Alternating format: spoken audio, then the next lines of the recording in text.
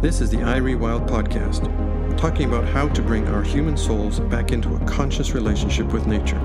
Presented by iRewild, a global institute for thought leaders who are leading a new era of ecological consciousness. Hosted by Ida Covey, an eco-psychologist and the CEO of iRewild.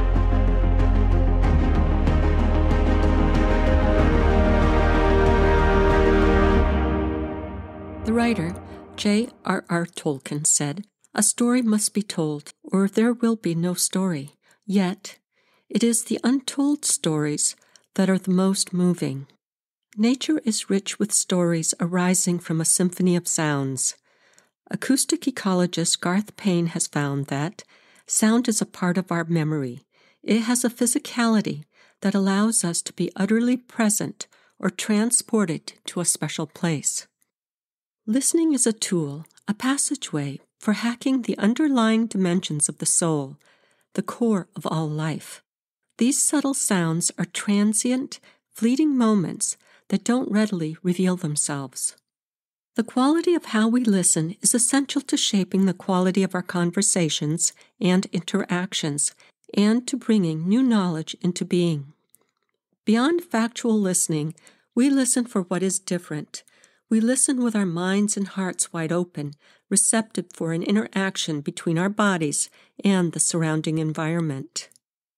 The voice of nature is all around us. There's so much direct meaning that comes from listening to the beauty of bird songs, the wind rustling through trees, the fluttering wings of a dragonfly, the strange chomping of leaves by a garden slug, the communication between species, or our intuitive voice from within that seems to come from the earth itself.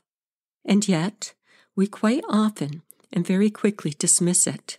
We become deaf to the voices of our natural world, and consequently, nature's voice falls silent and becomes irrelevant. Payne emphasizes that sound is also a critical element of natural systems. Increasingly, we are learning that humans and animals are not the only organisms that use sound to communicate. So do plants and forests.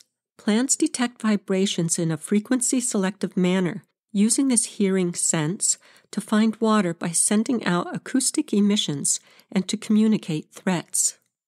Deep listening is a heart-to-heart interaction. We shift our awareness to letting go of what we know and surrender to just listening for no other purpose than to hear another. This in turn leads us to empathetic listening as a faculty of perception. Thich Nhat Hanh explains, deep listening, compassionate listening, is not listening with the purpose of analyzing or even uncovering what has happened in the past. You listen first of all in order to give the other person relief, a chance to speak out, to feel that someone finally understands them. The only purpose throughout the time that we listen is to listen so that we give another the opportunity to speak, to be heard, and thereby suffer less.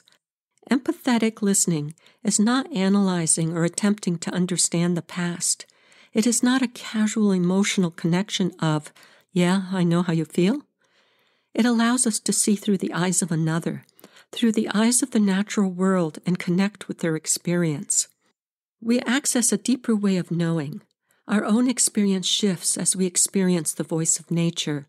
We create space for what wants to be born.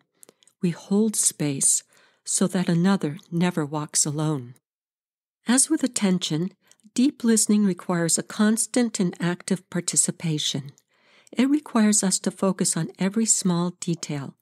Learning to listen to another is a reciprocal action. We listen deeply for all the dimensions of another.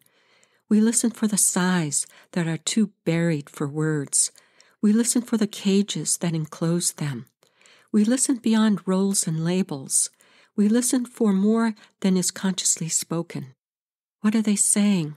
What are they implying? What are they feeling? What are they longing for that they can't put into words? Listen to all aspects that might otherwise be neglected.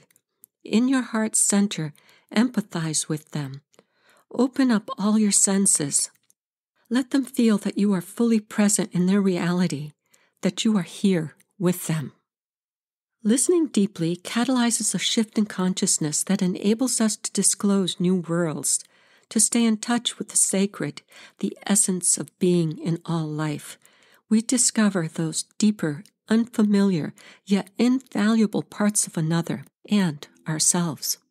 This type of reflection can help to transform us with new understandings of nature, while at the same time giving meaning and returning soul value to our natural world. Nature comes alive, and we begin to notice life forms, to hear the vast orchestra of life that was once out of our awareness.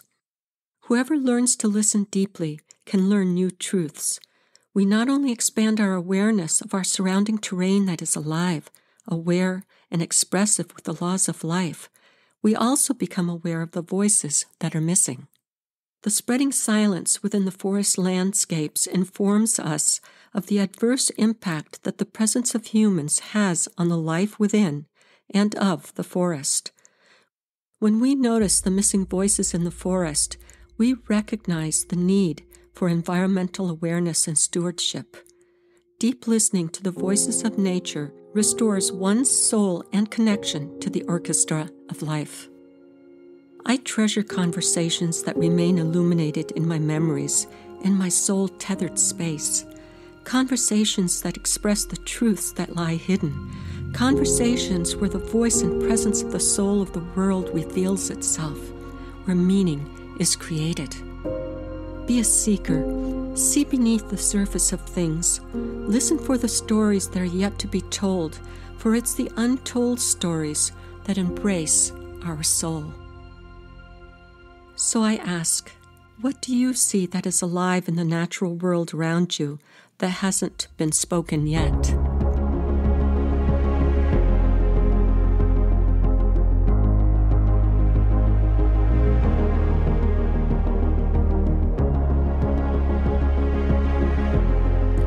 Thank you for listening to iRewild. Make sure to catch more iRewild episodes where we continue to learn about experiencing the living creative energies of our natural world. If you'd like to find out more about us, our research, our initiatives, or to download our free ebook, check us out at iRewild.com.